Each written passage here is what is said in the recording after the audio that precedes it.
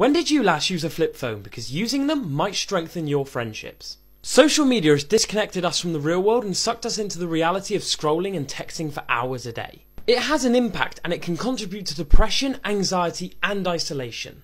Which is why now some teenagers are setting up groups where they meet on a weekly basis with one rule: no social media, only flip phones. The Luddite group started in lockdown when owner Lola Shub was self-described as a screenager, snapping selfies and mindlessly scrolling through social media. The group decided to make a change and swap their mobile phones for flip phones so that they could cut out social media completely.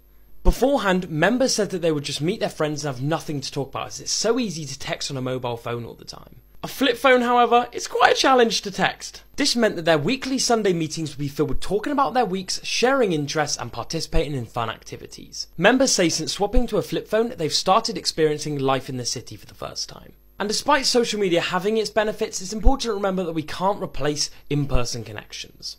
Would you swap a smartphone for a flip phone to focus more on your friends?